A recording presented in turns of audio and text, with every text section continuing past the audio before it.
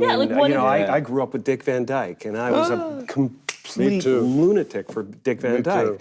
And I've been able to meet Dick Van Dyke, and he wants to hang out, and them saying that they love what you do is really meaningful. Yes. I just drew him a cartoon that I sent to him of RCA television from 1969, and a black and white version of the opening credits for the Dick Van Dyke show where he trips over the Ottoman. What a great and show. I'm in front, and I did a cartoon of myself tripping over the Ottoman in front of the television.